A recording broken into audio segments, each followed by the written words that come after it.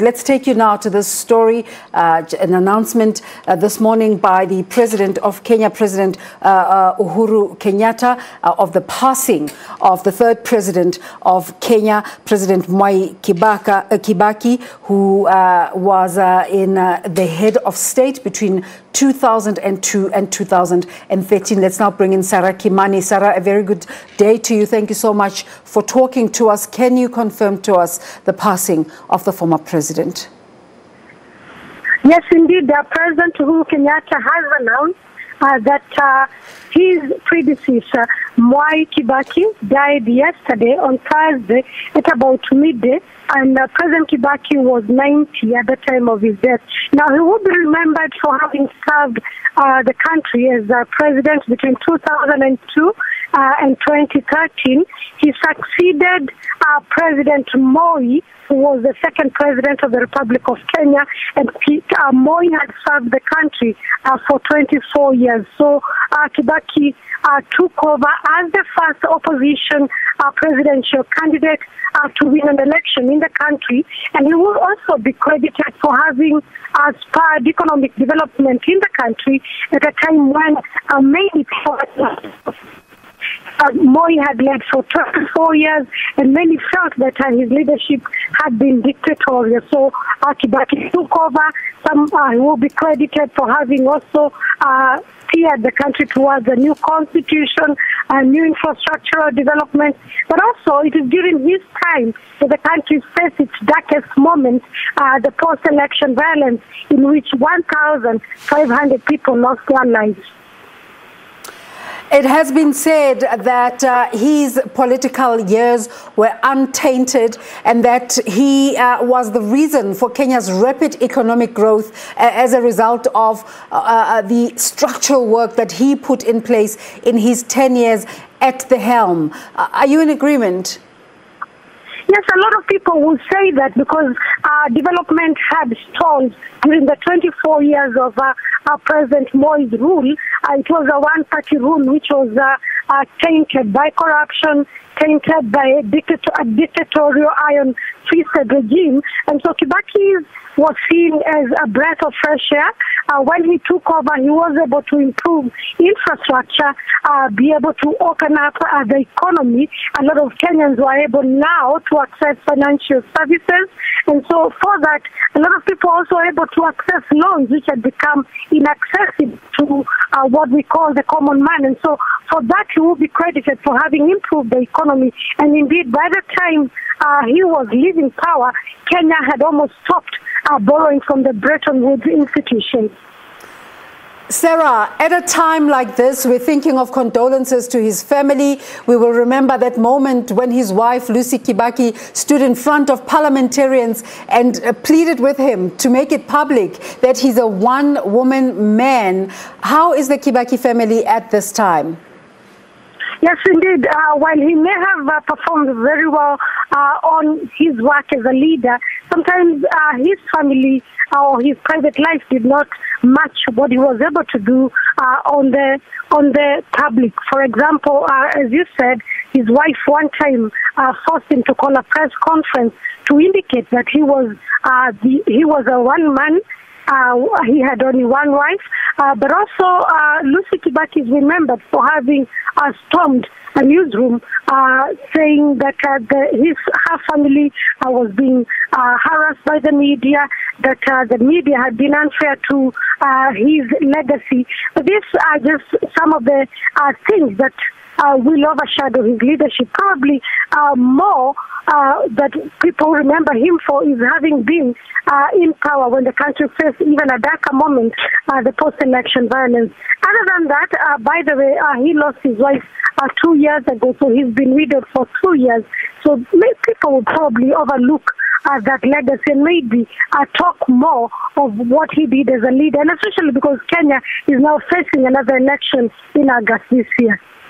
Sarah, just take us into the content of that announcement by President Uhuru Kenyatta. Indeed. indeed, President Kenyatta has sent what is called a presidential proclamation. In it, he describes President Kibaki, saying that he was a leader, a leading figure in post-independence Kenya. He talks about his activities during the fight for multipartyism in the country. He talks about when he was sworn in on the 30th of December 2002, but he further states that the country will miss him for his dedication and love of the country. And so he says now the country is going to go into national mourning.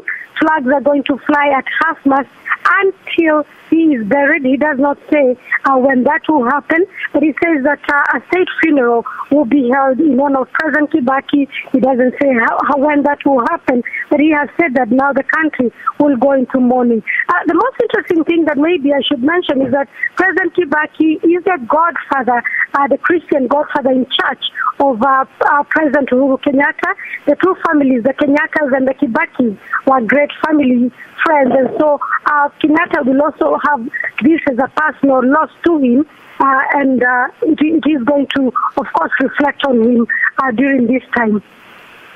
Sarah, at 90 years old, the former president is not only a former president, he's also an elder in Kenyan society. What's the feeling on the ground following the announcement by President Kenyatta? I think it will be a sense of shock and deep loss because people have had mixed feelings about the leadership of President Kenyatta and his deputy William Ruto. They have been seen to tussle a lot in public, and so a lot of people have been saying they miss President Kenyatta's leadership.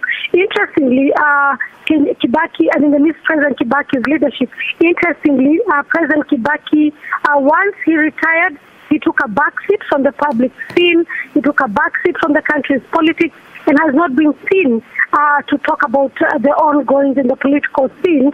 So it will be a moment of missing him, especially now that the country is going to an election. Many keep saying the country is yet to get a leader like President Kibaki, and they will be looking to see whoever succeeds President Kenyatta, whether they can take the country back in terms of leadership and in terms of the quality of service that he offered the country to the days of President Kibaki. Sarah, even while late President Kibaki was in power, there was always speculation about the status of his health. Is this the reason why he took a backseat, or are there other reasons? Yes, indeed. President Kibaki suffered a stroke just before he took over leadership. Remember, he had an accident as the country was going to that election of 2002. And from that accident, he suffered a stroke. He was treated in the UK, and he came to the country to take over leadership on a wheelchair, something that had not been seen in the region, with the then Prime Minister Raila Odinga having taken a key role in the campaign for President Kenyatta.